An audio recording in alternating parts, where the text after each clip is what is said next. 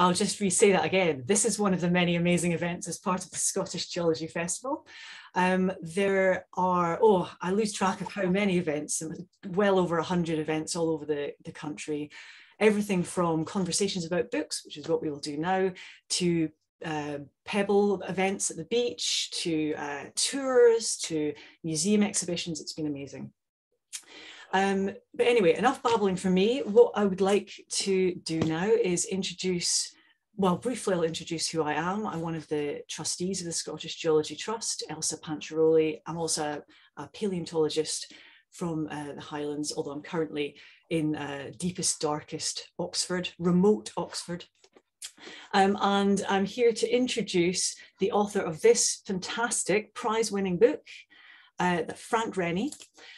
Now, Frank, I'm going to embarrass you for a little second by doing a wee introduction. So I actually met Frank a few years ago when I was a student at the University of the Highlands and Islands, although we didn't get to chat much at the time, but I was well aware of his work. He is a professor of sustainable rural development at Lews Castle College on the Isle of Lewis, and an extremely excellent teacher and prolific writer, having written more than 30 books in Gaelic and English.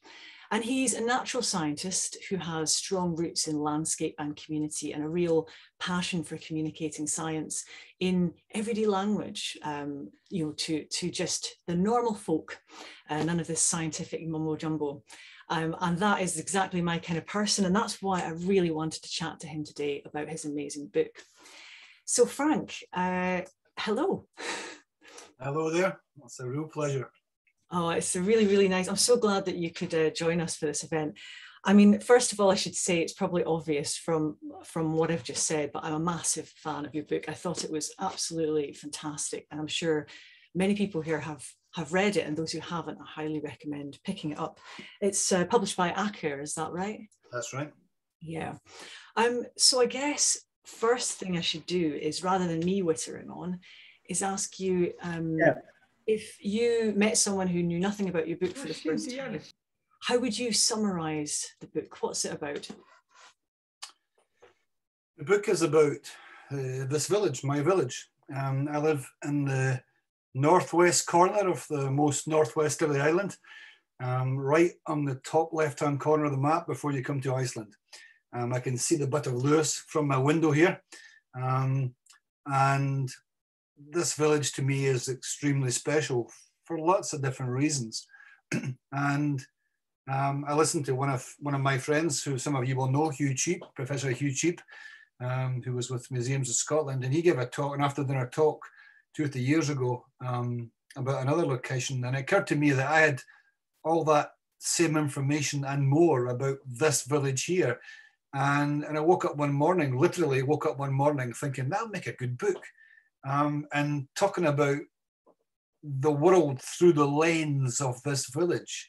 So from the time of the formation of the earth right through to the immediate future. I don't want to stop at the present. I wanted to sort of go in a little bit into the future, but not to have science fiction. I'm not a fan of science fiction. I'm a science fact person. And the idea behind that was to follow it through and to look at everything about the place, the geology, the bird species, the natural history of all sorts, the human history, the way that this village has been portrayed in things like the big events like the Highland clearances or the First World War, and not to deal with history. I'm not a historian per se, but not to look at the history without looking at how it would be seen through this village. And it was just, I wanted to sort of, it was an experiment to myself that sort of worked out well and ended up in a book. So yeah, that was it really. Yeah, that answers my next question, was kind of what inspired you to write it. But I think it sounds like really a love of place as well has inspired you. Absolutely, absolutely. I think it's interesting because there are so many books written, of course, about the Outer Hebrides and the Inner Hebrides and Scotland in general, because so many people love it. But I think maybe perhaps there's a lack of voices from the places that are being written about. Would you agree? I think I would agree. And a lot of my professional life has been about building that knowledge from, so there's an inside view and an outside view. And very often you'll find that crofters and fishermen and whatnot have a deep knowledge of the natural environment, but they don't talk about it in scientific terms. And the people I've worked with in natural science or science organizations come in and think that people don't know anything about it because they don't understand, you know, what a crex is, or what some Latin species name is going to be about. And therefore they're just ignorant of these things. But there's actually a complementary knowledge with these things very often.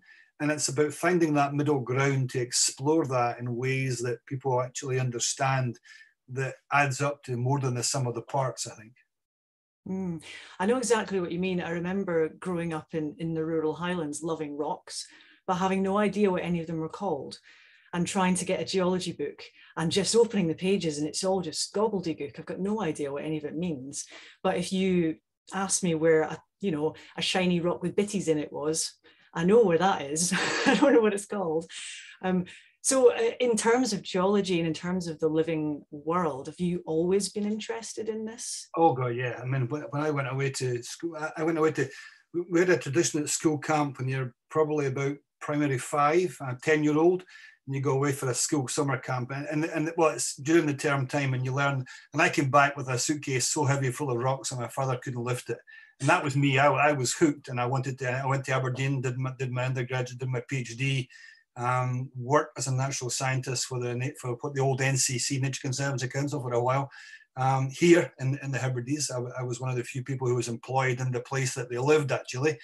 In those days, I'm talking about 40 years ago, it was very much a colonial service. You were posted to places that you didn't know, because you didn't want to get too friendly with the locals, you know, and go native. But I was based here, and you wouldn't believe the number of times over the years that I've come back from somewhere, from work or from shopping or whatnot, and there's a stone on our doorstep, just a stone. And I know that somebody's been to call and we've not been here. And eventually I'll get a phone call. Somebody will say, I left this stone on your doorstep. What is it? I found it in such and such a place. And can you tell me what it is? And so on. So I just when I come back and I find these stones, I just put them on one side. And I know eventually someone will make contact and I'll have to explain what this rock is and why it's there and why it's got red spots in it and what these red spots mean, what are garnets and whatever, you know. People have a real passion for geology, but they don't necessarily know. Geology is one of these subjects that gets quite deep quite quickly, and particularly if you're looking at Lewisian geology. The geology of Lewisian gneiss is superficially very similar. It's metamorphic rock, right? You can't go wrong there. It's been changed by something, heat and by pressure and whatnot. So it's all been mucked up.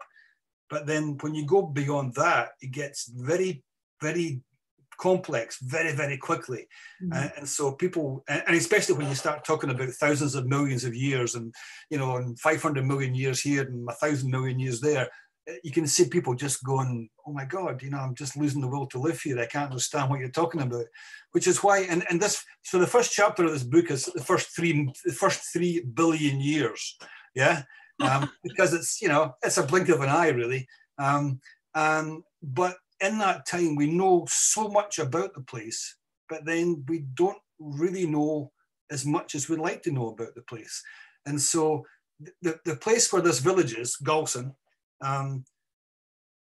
is round about 3,000 million years old, 3,000 million years old. Just about 10 miles north of here, we have the Ness metasediments, the Ness metasedimentary belt, which is literally another continent that's been squashed over the top of the old continent. And there's 1,500 million years old, with difference between here and there. It's still Lewisian gneiss, and it's still, to the lay person, probably looks exactly similar, but they're completely different. And so the journey for this book, when I was thinking of this about writing the book, I was thinking, well, the Lewisian was formed deep within the crust of the earth. It was formed, you know, 35 kilometers down, you know. We know the temperatures and pressures that were forming this at the time. It was in the root zone of something like a Himalayan mountain chain at that time. But whereabout on the surface of the planet was this? It wasn't here because we know the planets that are moving around with the tectonic plates and whatnot. Where was it? And I didn't know. And so I started digging around in all the scientific papers, and I couldn't get any clear answer. So I phoned who some of you might know, Graham Leslie. Graham was British Geological Survey in Edinburgh. Graham did his PhD just a couple of years above me. So I phoned him out the blue and asked him my question: where was the Lewisian when it was forming? And there was a silence, and he went, "That's a really good question."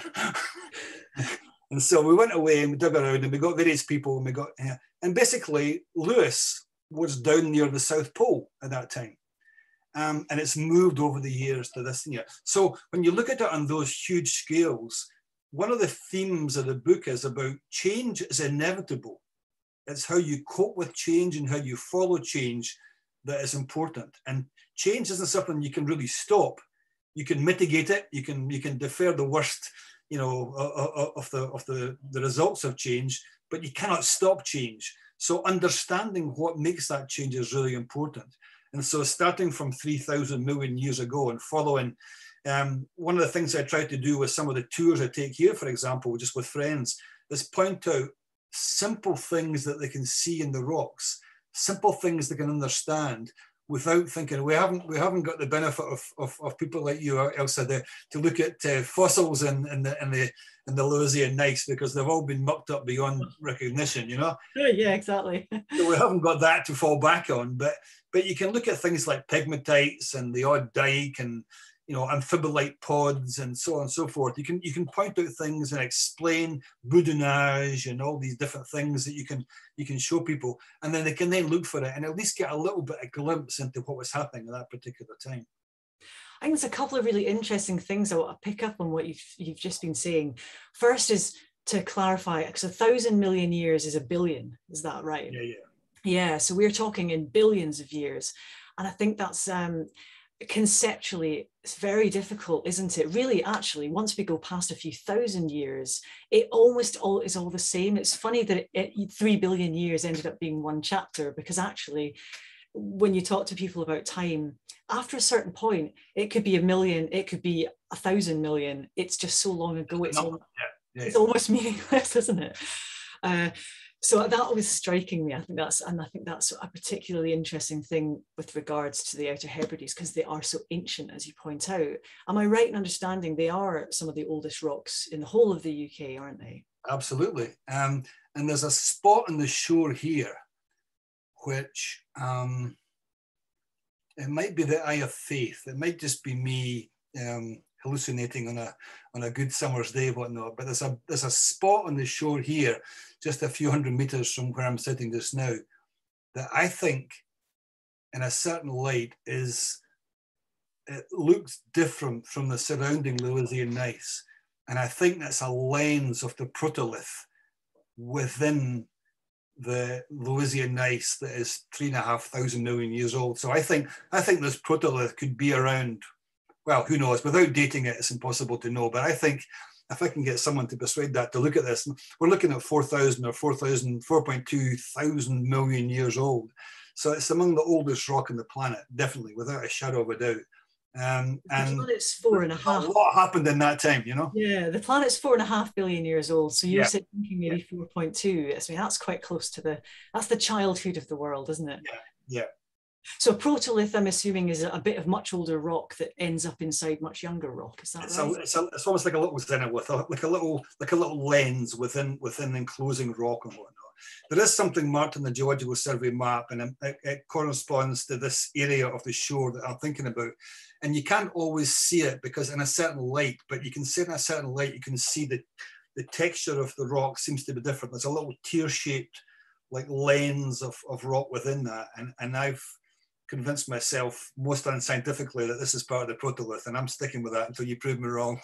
But I think people should be encouraged to do what you've just done, where you look at something and you just try to figure it out for yourself, and actually not be frightened, because it doesn't really matter if you're wrong, does it? I mean, it's just, but it's a really interesting question, and you might manage to find somebody who can help answer it. But the other thing I was thinking about when you were talking about where was Lewis all that time ago is there's another strange conceptual thing, which is that a sense of a place. So is Lewis still Lewis if it's at the South Pole, is I guess what I'm going to get at. Like that a place is still a place even if it's displaced. What is it that makes a place, do you think? Okay, so this book, getting to the roots of the book there, the book is about what makes a place special. And this place to me, you were joking at the start, I know, but I take you on your word that you're in remote Oxford, and I am the centre of the universe, sitting here in Galson, and everybody is remote from me, not me from them, and so that's part of the book. So I look at within the book, I look chapter by chapter and bring up things that try to make people think differently about the place. So, for example, when it gets onto the Norse period and the Iron Age, the Vikings coming here, in 1,000 years ago, this was not remote from them. This was in the forefront of European culture. In the 8th century, the west of Ireland was the cultural centre of Europe. The Book of Kells was written was written in Iona, for goodness sake. These are things that, and it was only traveling on land that was difficult. If you were at sea and you had a boat, you could go anywhere. Islands were not remote. Islands were the nodes that connected things together because the boat allowed you to go anywhere. But if you're on land, there were no roads. You either walked or you rode a horse because you couldn't drive, or you couldn't even take a cart because there was nowhere to go. And so that changes your ideas about positioning. And so, one of the things they say about a space is just a space until it gets a name. And when you begin to act with it, then it becomes a place. And when it becomes a place, it adds on other things allied to that place, memories and events and human interaction. Oh, the place that I gather birds' eggs, or the place that I go for walking on summer mornings or whatnot. You then add human experiences onto place. It then becomes a lived place. And that place is somewhere different. And, towards the end of the book, I say that Lewis won't always be here. Long after we've gone, it will have drifted somewhere further north and further east, perhaps, who knows, with the convection currents, but it won't be here. It'll be somewhere different. And the surface of the earth that we're looking at now will be even further eroded. So you won't even be looking at the land surface we're looking at just now. It will change. And so it's about learning to understand that change within that wider perspective of things. That, this is why I say I don't talk about being on Lewis. On Lewis, to me, is a perspective somewhere far away that's looking at me standing on this rock in the middle of the Atlantic.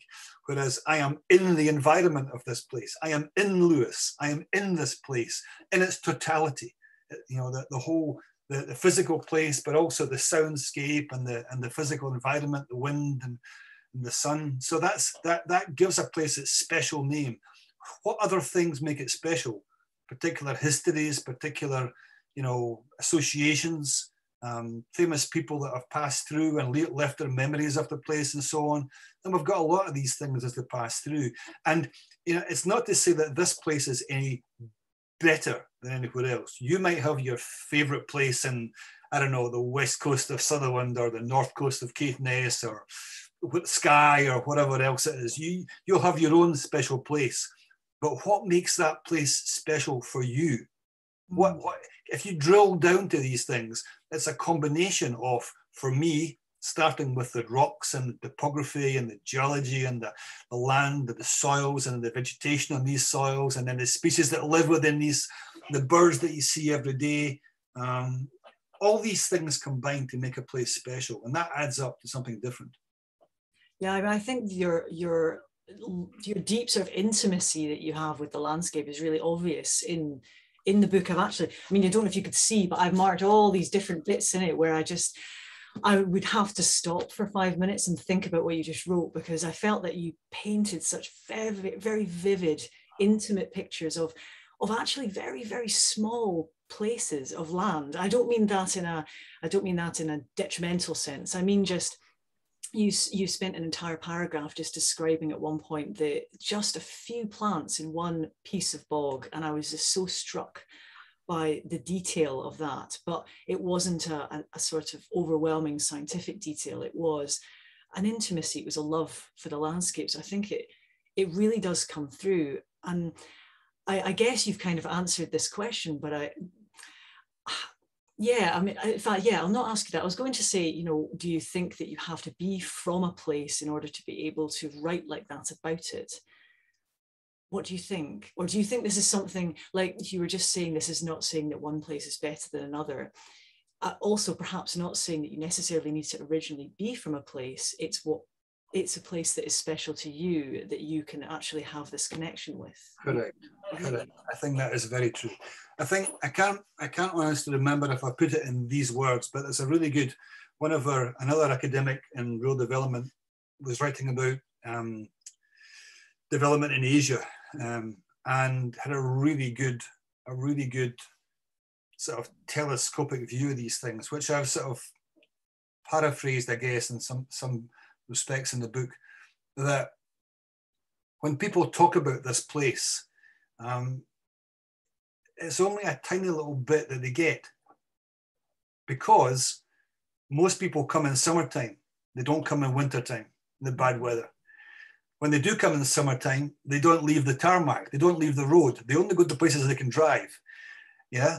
And then they only go to places where they think there's something happening that's worth seeing, whether it's a tourist or a project or whatnot. And when they get there, they only speak to people who speak their language, and people who are willing to speak to them, which are quite often the sort of elders in the community and the elder male or the elder female. And so the other people that are there don't get their voice shared. So if you're a 5-year-old kid living in that speaks Gaelic rather than English, you don't even appear on the radar.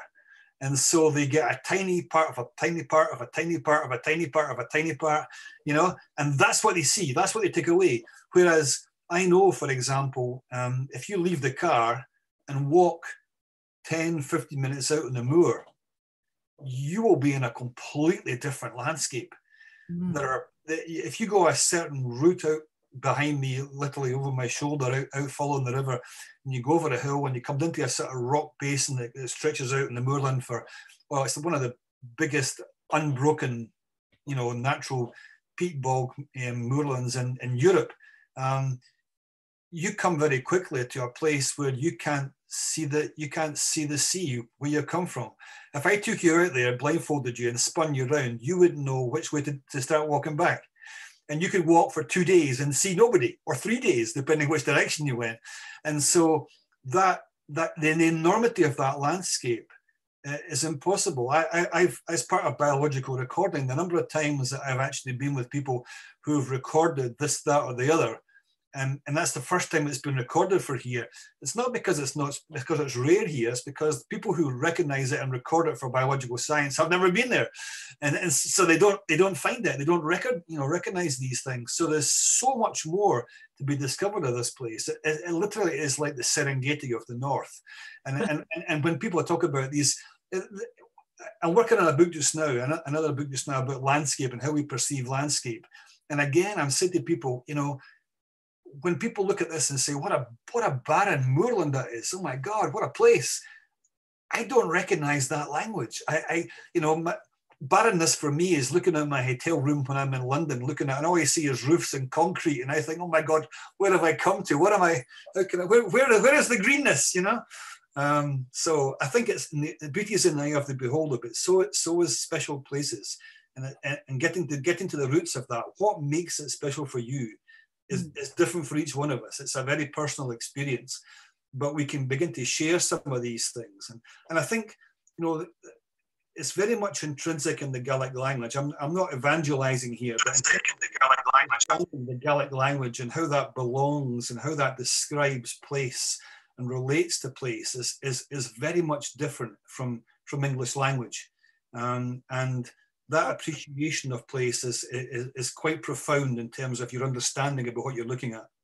Yeah, I was actually going to bring that up because this is one of the things that's been fascinating me. You talk in the book about the very sort of almost precise naming of places, that you can have a place that's named as the good place to hide while you're hunting for deer. And that's the actual name of a very specific location. Yeah. And there's lots of words in Gaelic, it seems, that are so very particular about the type of soil, for example, is it good for planting or not, or whether a field is good for a particular type of grazing, this kind of things. It's clear that people had an extremely close tie with their landscape and knew exactly what to do with it. Do you think Gaelic is, or do you know, is Gaelic unusual in being that intimately tied to the landscape? Or is it just more that English is unusual in that we've lost all those kinds of words? Do you think this was something that all language would have once had? Oh, I think so. I think I've had lots of conversations with that. I think that English has lost a lot of these things, and people will say that, you know, that there is no direct translation for many things that we talk about in Gaelic in English. It's a subdivision of a subdivision of understanding the micro environment. But actually, there are direct comparisons with other indigenous languages. I've talked with Maori in New Zealand and with First Nation people in Canada, and we have the same understanding. It's a different ecology, a different landscape, but they have the same mentality. You know, there's a famous book by Bruce Chatwin on songlines, going across, singing his way across Australia through the Aboriginal songlines, where you inherit songs from your parents. And it describes the land you're going to. Well, Gaelic is quite similar to that. And if you understand the language of the place, then there's a lot of geology in the landscape. You know, you'll see Ben Jarrag. Ben Jarrag is the Red Mountain. And so if I tell you, go up this glen, go up this valley, you know, turn left at the Féhan, where the small streams come in. And you'll see Ben Jarrag on your left, the Red Mountain, and on the left you'll see Geology, the Black Gully. You will know where to walk, even though you've not been there. Okay, you understand the language. That if they're just sounds to you, if they're just phonetic things that you see on the map, and don't understand that, then it's, you know, I mentioned the book one time. I was doing a study in the area, and I was actually looking at tern colonies. And one of my friends who's not from here came up there and said, I've discovered a new tern colony. And I went, oh, brilliant. I got my map out. Where is it?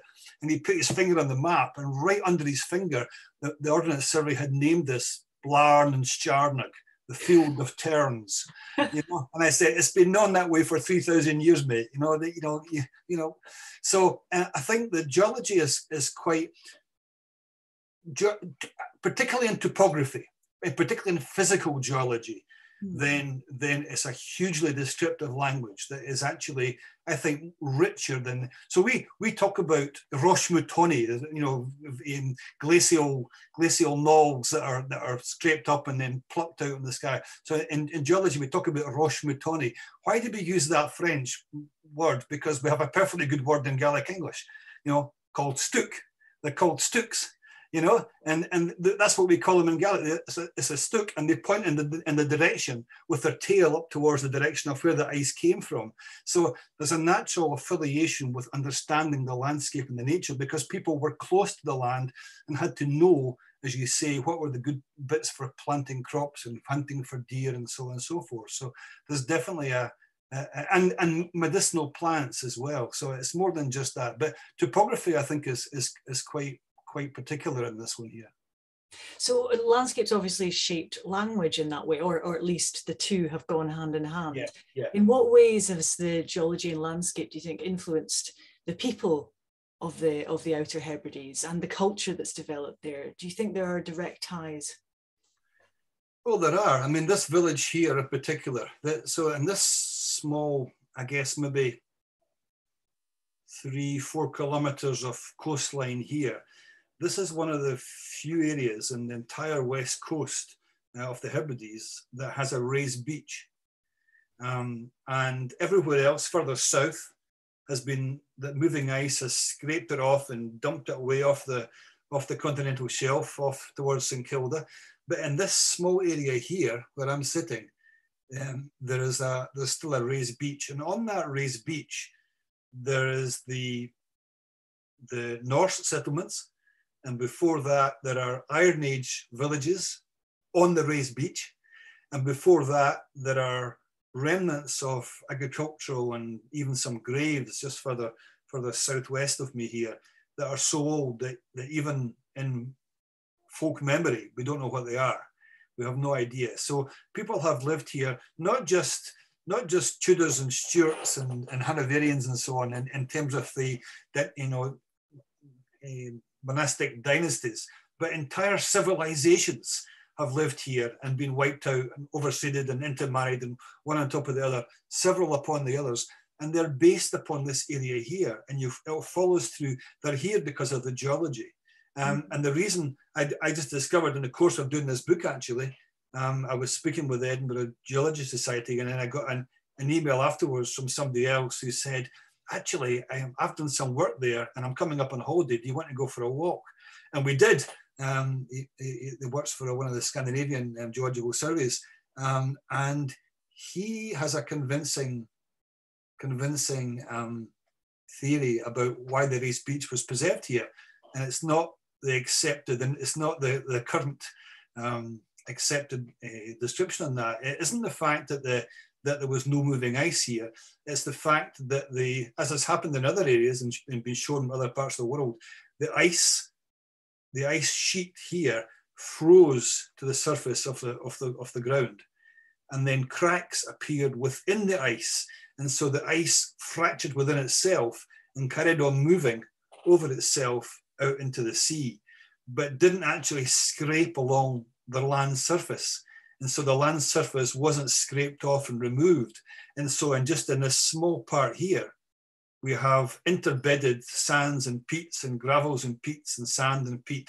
And it's possibly one of the still prime areas for research and understanding the sea level shift up and down in the years after the decades or whatever, after the last major ice sheet was here, because it actually documents in the strata in the land that this was not just a ice melting, seas rising, things flooding over and whatnot.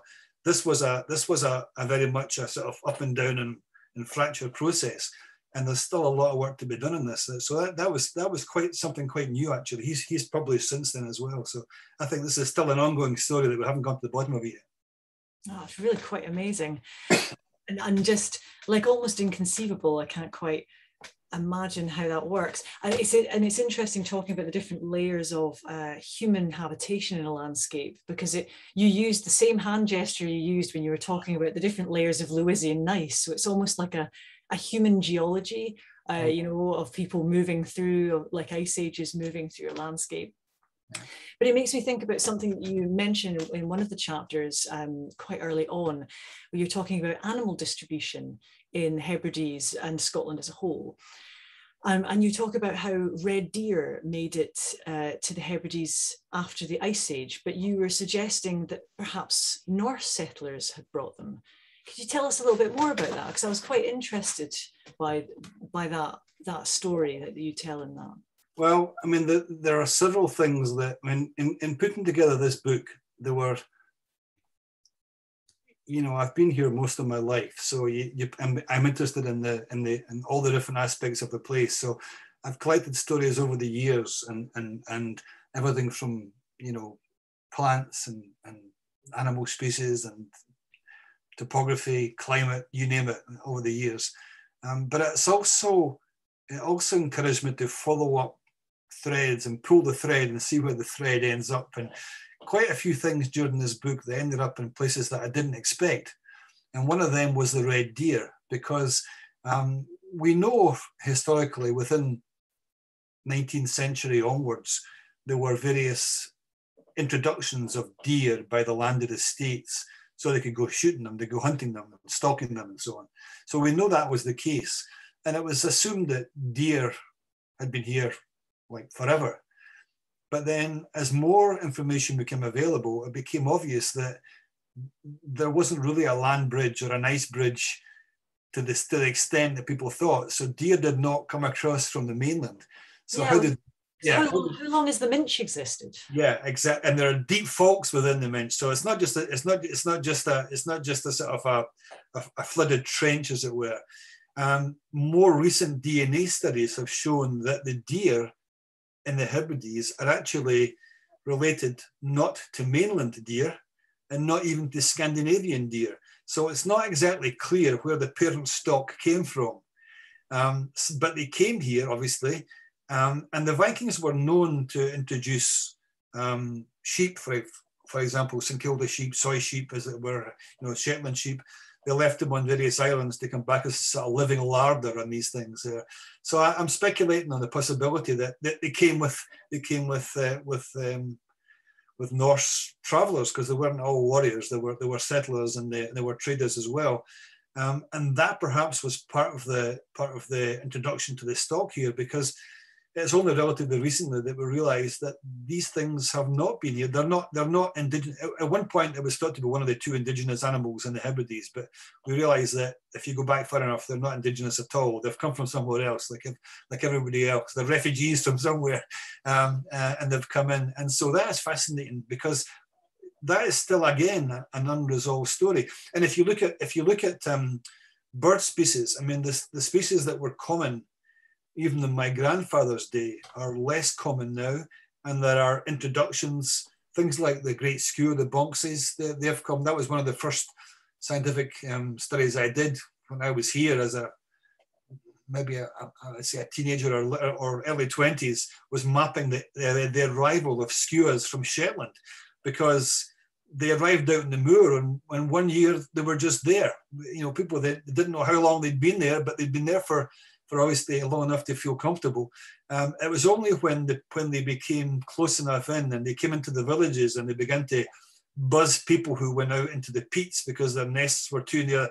Then people, because they're quite aggressive, people remember the first time they saw a bonxie, and so that they came from. And I put adverts out in local community newsletters for doing this sort of citizen science survey about the spread of bonxies throughout the Hebrides. And my mother-in-law was getting phone calls from people who were saying, I've found Frank's birds. When is he going to come and take them away? And, because they remembered exactly the year and the place they saw these things. And so we knew when they arrived.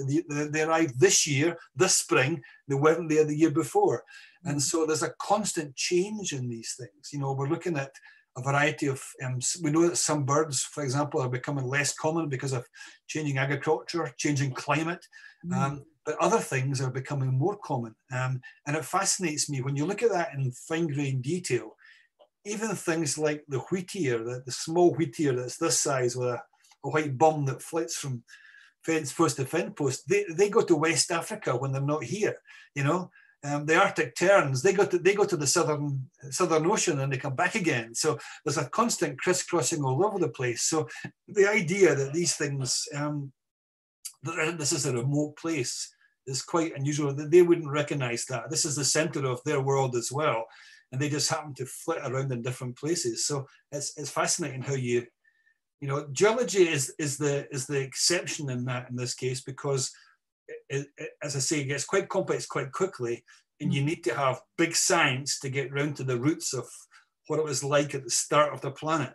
The days when people can actually make huge discoveries just with a notebook and a pencil with geology is quite difficult, other than finding strange fossils in the sky, of course. But we're not going to go into that one. I'm not going to give you the.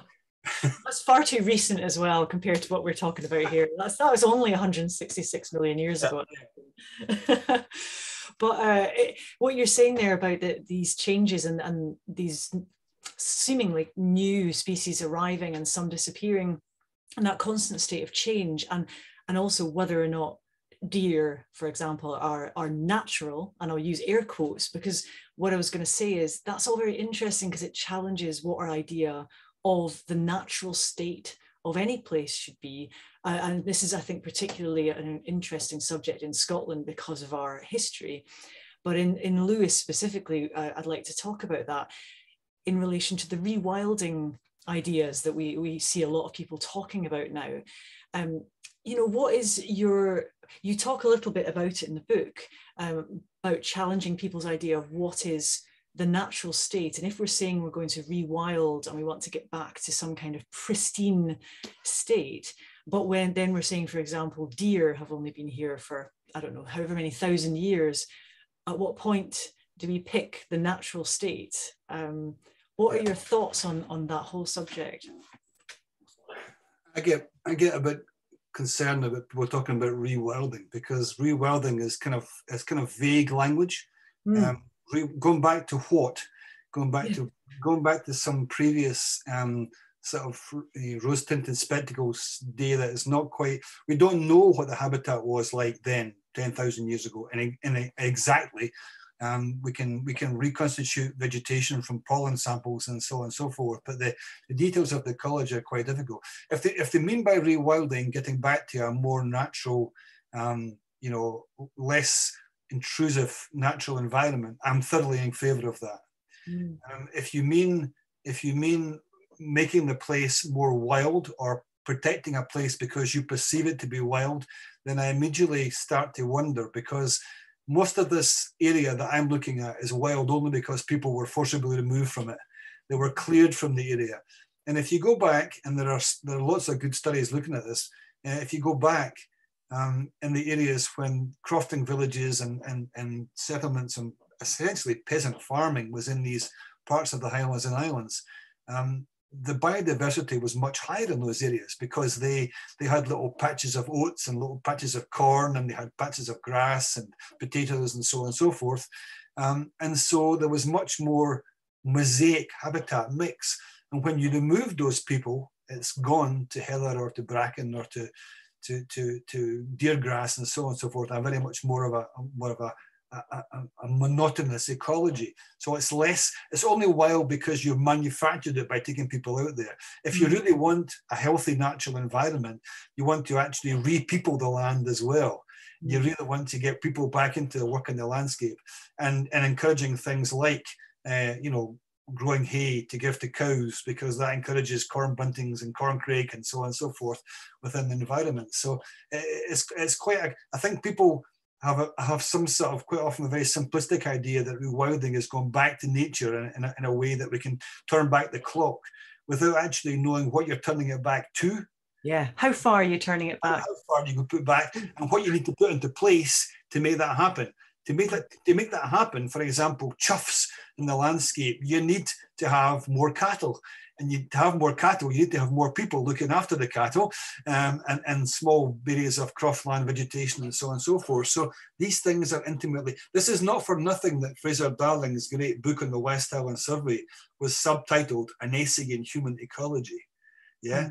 And we have to think about that in terms of the human place. When you think about the human separate from the landscape, then that makes completely sense to make it a wild landscape.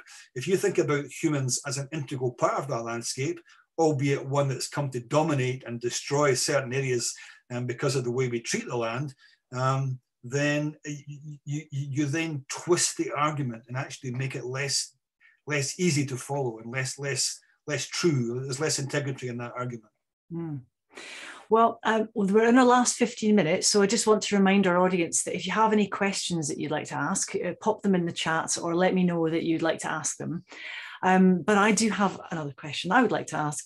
So this is kind of looping back around, right back at the start. We were, well, in fact, just a wee minute ago, we were talking about the minch. And on page 71 in your book, you say, close to shore, the ocean shelf off the west coast of the islands is shallow and gently shelving, but that on the eastern coast, it's steeply faulted to permit very deep water close to shore. So that's in the Minch itself. And you talk about how this affects the distribution of marine mammals in the Minch, and I imagine it also affects the sailing and therefore people's movements. So I'm really interested in that. First of all, to ask you why that is the case. Why is there such deep water in the Minch when it shelves on the other side? What causes that? There's a major fault just off the east coast of the Hebrides. Off the east coast of the Hebrides, the Minch fault. And it's the same as, the Sole Thrust in Ascent or any of these big overarching naps of rock. It's been thrust over, and there's a huge deep fault just off the west coast, which means that there's very deep water very close inshore. So it's a great place for cetaceans, for whales, porpoises, dolphins. They come right in. You can stand on land and watch these things just off the shore. Whereas on the west coast, you have much more sloping out towards the continental shelf. And so you have thousands or millions of years of sand being generated and thrown up and washed away and thrown up and washed away. And so down the beach here, just literally a few hundred meters from where I'm sitting, you go down one day in the winter time and there's no sand, it's all gone. And you think, oh, that's a pity. And then 2 months later, it's thick in sand again because it's come back from somewhere else. And this has been going on for millennia. And this is why things like the Macher land, and particularly in the Uis and the southern part of Lewis and Harris, you have this sandy grass. You would call it links on the east coast of Scotland, the sandy coastal grassland plain, protected by a set of sand dune ridges on the seaward side, and these have been recycled over the years as a sort of coastal barrier for that. And so you have this, different topography basically, and the sand, where the sand has mixed and come in to join the peat of the acid peat of the inland areas, you have this black land mixing that is really fertile, and it's along that interdigitating link of black land that you find all the crofting villages. Oh, can I ask actually, what forms the Macher? How does that? Where does that sand come from? It's shell sand. It's just crushed shells. These wonderful white beaches. These are just pure crushed shells over millennia, and washed up again as it goes through there. Okay, so with there being that big difference offshore on either side of the island, has that affected settlement and use of the sea itself on either side of the island? Absolutely, because most of in places like Lewis, most of the villages will be along the west coast because they're more accessible, and only a few places on the east coast. There'll be gaps, quite a large gaps along the east coast because they're much more cliff bound, and they could not get down to the shore to launch boats for fishing in the days when people were dependent upon growing crops and fishing at the same time. So I think there's only one village in Lewis that's not on the coast. Oh, where's that? Down at Achmore, where the crossroads come from east and west and north and south, and they pass there, and someone put a house there at some point and it grew up into a small village. Oh, like a crossroads village. Yeah. That's interesting. Yeah. Now I've just noticed a question pop up. So is it, Angus is asking, Frank, is it possible to live in a city and possibly other parts of the country and pay no attention to the landscape and for it to have no influence on you? Do you think it's intrinsic to places like Galson, that it's so intrinsic that it's impossible for the landscape not to influence people who live there? I think you probably could be here and not be influenced by the landscape, but there are Philistines everywhere, So I don't. So I think to be a purist, I'm actually working on another book just now, which I'm provisionally titled "Among the Layers of the Land," and it's about how we look at land and how we look at landscape. So in that book, I would say that even if you're in a city, the land influences you. You might have less influence than if you're in a windswept moor in Caithness or a top of a hill in Harris or whatever, but the land still influences you, and it still has an impact upon you, in the sense that you will still have to, you're buying your vegetables in a supermarket that's grown on a farm on the edge of the city or whatever else it is. So there will be some link to it, however far back it goes. I think the more close you come to that land, then to living on the land, then it influences you in lots of different ways. I think the influence is there. You might not perceive it in the same way. You might not understand it in the same way. And I think quite often this is why. So I mean, if I was to be controversial, and why not? Because it never stopped me before. If you're thinking, people will come to a place like this and they'll fall in love with the beauty of the place and the white sands and the wide open spaces, the big skies. If you're on a promontory here, you have 120, 180, 190, 200 degrees of sea around you. It goes back on both sides, and this huge, enormous sky. And so they get some release from that. They get some pleasure, enjoyment in that. and then they want to come and live here.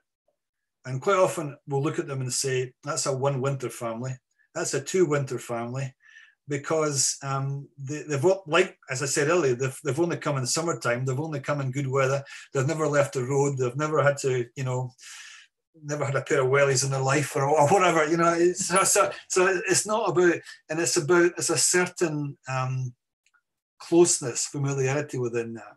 I mean, personally, I could not imagine living anywhere else. I literally, quite literally think that if I was, and I have lived in a city, obviously, when I was at university, when I was studying and whatnot, and I've had enough of that. That was 40 odd years ago, maybe a bit more.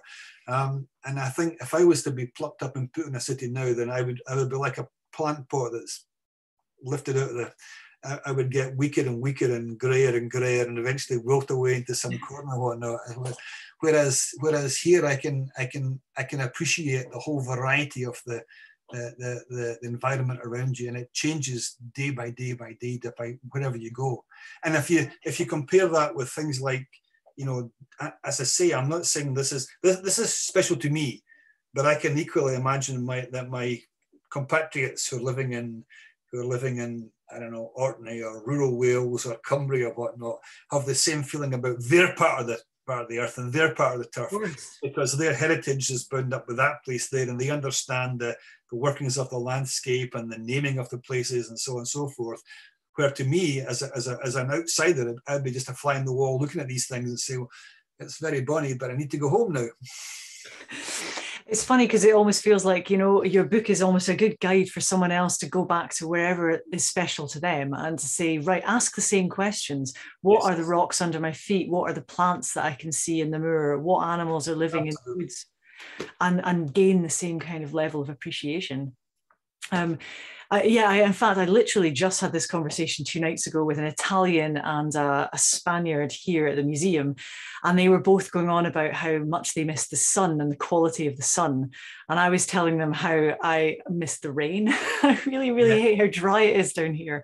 I just feel like you're describing a flower wilting because I need to get watered. Now, Leslie said in the chat, living on London clay, you know it when you dig in the garden. So that's an interesting point actually about soils. You talked a little bit about people's perception of the Outer Hebrides as being this barren moor and there's nothing really else.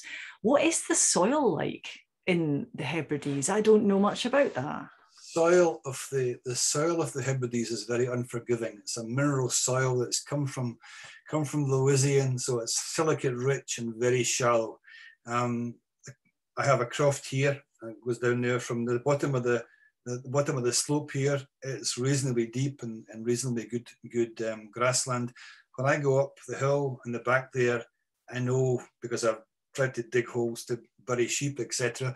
And the soil is about 18 inches deep, and then you hit boulder clay, or you hit, you know, solid rock. So there's nothing. You're not going to be able to plough these things up very deeply or not. If you go further out the other way, further towards the sort of straight east, then you're into deep peat, and the peat down there in some bits might be 35, 36 feet deep. You're looking at big. Well, obviously in the hollows, it will pop up to sort of very thin on the top of the knolls and so on, and maybe a rocks will pop out the surface of the bedrock will pop out and be bare at the top. But in the deep hollows, you're looking at, you know, easily 3, 4, 5, sometimes 10 meters of peat, and that's acid, so that's not going to grow in that as well. So this is not going to be prime farmland. This has always been subsistence land.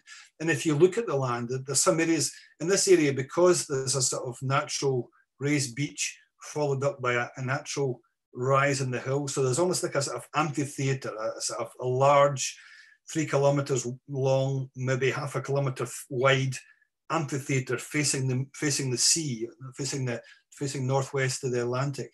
And if you look at that in a certain light, you can see as if the land has been combed. You can see marks of striations and lines, and that's what they call in Gaelic fiannagan. And the English term is lazy bed. And it's when the ground was turned on both sides and turned into the middle. So you have a double thickness of earth and a ditch on both sides. And in that double thickness of earth, they planted the crops and the vegetables in there. That was hard work. And when agriculture was improved, these were the first things to be abandoned. But you can still see these workings on the land. And these workings on the land will literally go back 5,000, 6,000 years at least. We don't know how far they're back because there's no material culture associated with them. It's difficult. And you know, people who were living there were probably, I would imagine, living in just hides and tents and so on, not in physical rock structures.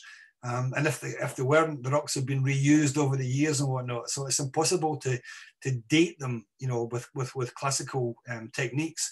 So we don't know how far back these things go, but we know that these things go back beyond recorded history. So we go back at least 5,000, 6,000 years ago. So there's been successive people using this land for various ways, but as things have changed over the years, then they've moved on to other less intensive, less labor intensive ways of doing these things, I guess. Is there some evidence for a quite different landscape in Lewis as well, isn't there? There's evidence for like woodland, hazel woodland and things. Oh yeah. So the bottom of our peats, there'll be about maybe, I would say maybe about 3, maybe 4 meters down. There's 2 layers of peats each maybe about 5 feet deep. At the bottom of that, you'll see roots and branches of trees that have been left after the last ice age. They're 10,000 years old and whatnot. You'll find these roots. And if you pull them out and dry them, they will dry to just looks like a modern birch, for example, with silver bark on it. And you know, so that we know these things have been taking place. We know, and I found as a description in the book here about I found a bronze harness mount on the shore in a patch of sand that's over 1,000 years old. It's a harness mount from a horse with inlaid enamel. And there were only 2 found like it, one from a Viking grave in Norway, one from a Viking grave in the Isle of Man, and the third one from here, from an old Viking settlement. And they were so similar in their manufacture, they might have been made in the same workshop. They're evidence of this trading link between the west of Norway, the west of Scotland, down through Isle of Man, down into Ireland, you know? And so there's a whole history of human people moving up and down these places to reuse that, you know, reconfigure this land. And the people who came here, this village is, I know has an old Viking settlement on the shore there, but no fortifications. There's no defensive works. So the people were living here long enough to feel secure and to feel they didn't need to defend the place. So they came here maybe as warriors, but they stayed and they married and they intermarried with the people who were here, and they settled within these areas. And so they created a whole new culture and they renamed quite often the landscapes. So you'll see them, some places will have double Gaelic and Norse names, or a Norse name spelled in the Gaelic orthography again. So it's a bit like Detective Story, just trying to look on a map, you know? Yeah. Well, one final thing, actually. So Ian Gillies has just said in the chats that he lived in Caithness for 40 years and felt that the place really shaped him. And I thought this is quite an interesting thing to perhaps finish on, is to ask you in what way you think being of Lewis or the Outer Hebrides in general, and perhaps, I guess, islands, so-called remote islands, how it shapes people and perhaps yourself as well. In what ways do you think that geography of being separated by water has shaped the culture and shaped yourself? That's an interesting question. I think you tend to become much more self-reliant, I think. You don't wait for people to come and do things for you. You need to go and do it. You need to go and do it. So, you know, for example, I would rather be, we get a lot of wind here. So we don't get a lot of snow. If we get 1 day of snow a year, that's it, ever. But we get a hell of a lot of wind. And wind, you know, it was 40, 50 miles an hour earlier on this week here, which is a fair blow. But that's not scary. When it gets to 150, then you start thinking, you know, I maybe better go in. Take the washing in, you know. but it certainly it makes you think of these things on a bigger scale. And if you're thinking on these, the landscape in that sense, the sense of power in the natural environment. I would rather be here in the middle of a 100-mile-an-hour wind than the middle of a city. Because in the city, there's all sorts of stuff flying around there. You don't, slates and wheelie bins and God knows what else. Whereas here, everybody has either the savvy to take it inside when it's going to, or else it blew away in the last storm, and so you haven't got, there's nothing to worry about. It's not going to cause a problem. But it's about how you react to these things, and I think that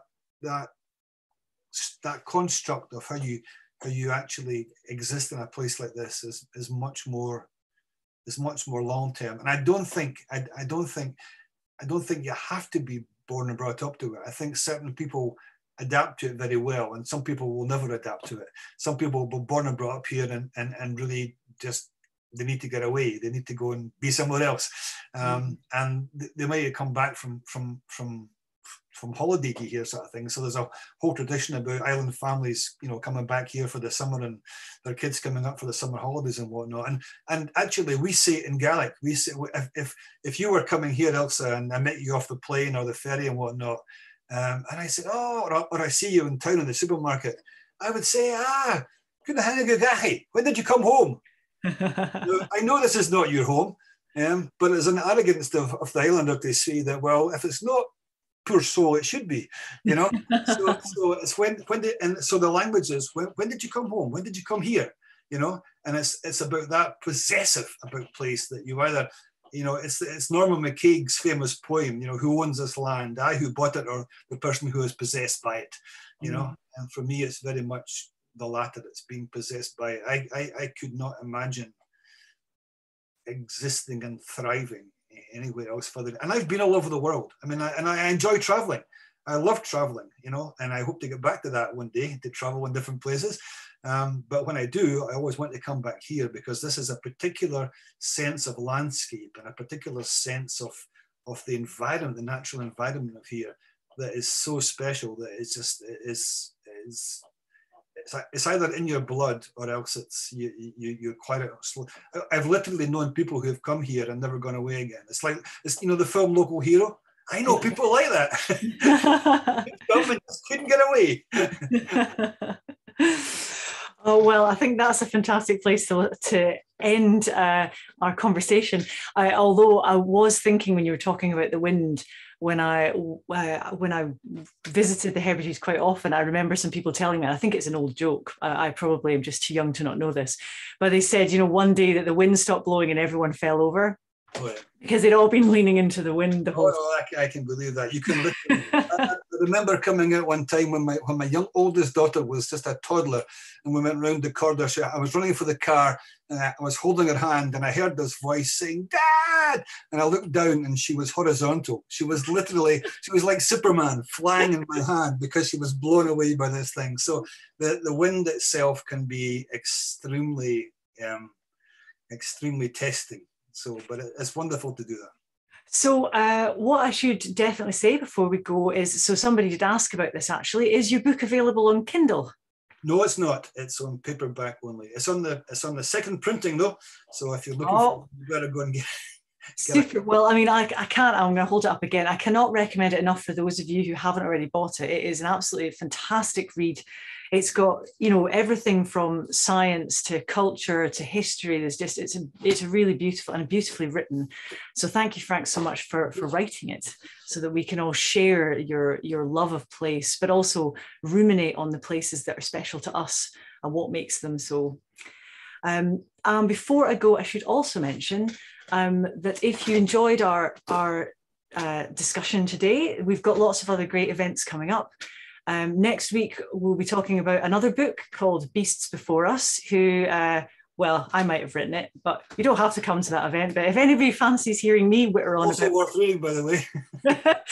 That is on next Tuesday, the 28th. Oh, Angus is doing that's very nice of you. And I'll be talking about fossils, particularly from Scotland, in that story.